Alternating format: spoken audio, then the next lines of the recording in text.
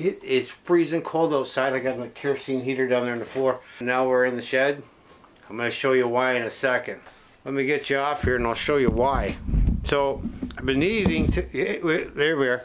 I've been needing to reconfigure the shed because it's just not user friendly. I had way too much bench space.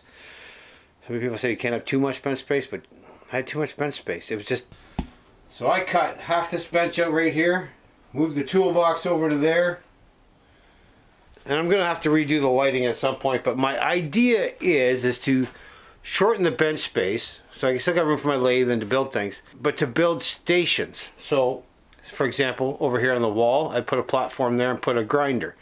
Next to it I could put the drill press. Next to it I could put the small sander I have for sharpening my lathe tools. That's my idea. And it frees up some floor space. Yeah, it just gets rid of the clutter. So what I'm going to finish now is I got to put the top on here. I know that is 6 feet long, so I got to cut the plywood to go on the top there. Build another brace and should be good to go. Alright, we got some really tight quarters in here. I got crap all over the place here, but I got the bench in. Okay, so now I can put my lathe back up on the bench, a couple other tools back on the bench. On the wall we're going to paint that and put some shelves up. Try to get organized. There's nothing worse than, I mean, I know where everything is, but there's nothing worse than a messy shop.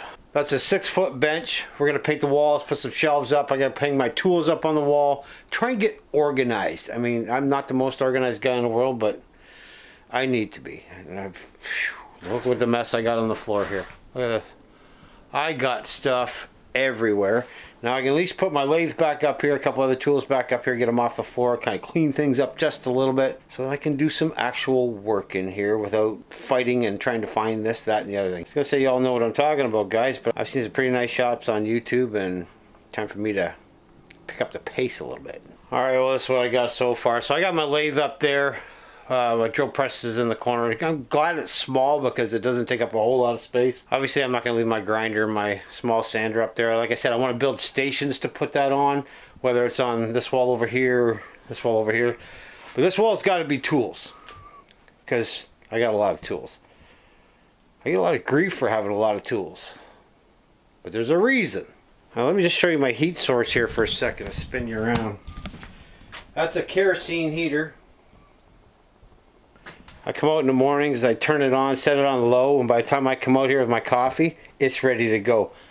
But, oh, hang on. This one's empty, but I'm going to show it to you anyways. That's a jug of kerosene. So this is 9.46 liters. $35. That's expensive.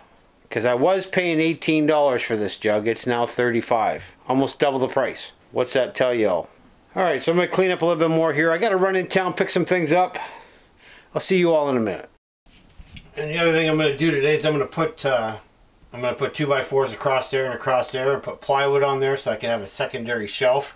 Because basically this is just wasted space. Alright, well I didn't want to bore you with all the cutting the wood and screwing the wood together and making a bench, but here we are. Obviously I got to get another piece of wood for down there, a piece of plywood to cover that whole section. That one over there I'm going to leave open. Bench is 6 feet long. Toolbox, put up a couple of shelves over there. And the idea is to get pretty much everything off the floor so I can get rid of this rack right here and again put in those workstations with the sander and the grinder. Coming along. Anyway, well this video is kind of all over the place. The shop build, now this has been going on for a little while. I've just been picking at it, but we're getting close to Christmas. I got to get it done. I want to start making some videos out of here, which means it needs to get done. Kind of a mini man cave. How's that? Anyway, that's all I got for today's video. Just thought I'd bring you along and hope you enjoyed it. And again, I'll see you all in the next one. Later. Taking up clutter and junk. Joe? Anyways, here's what I did.